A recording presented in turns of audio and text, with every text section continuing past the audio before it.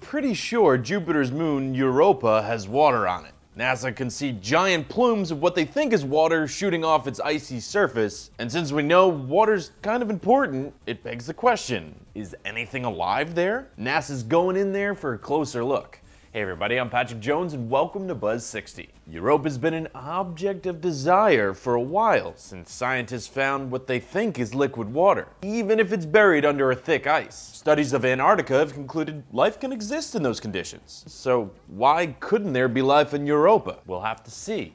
NASA is budgeting some different scenarios, like whether it'll actually land a vessel on the surface, or just cruise through the plumes of water and test what's in there. I mean, if we're gonna send a craft 390 million miles, a trip that takes about 6 years, I don't see how the plan could be to skimp then. We need to get in there. It'd be like Columbus trying to make a connection with the Indians he thought he was meeting by waving from his ship. Buzz 60, now you know, pass it on.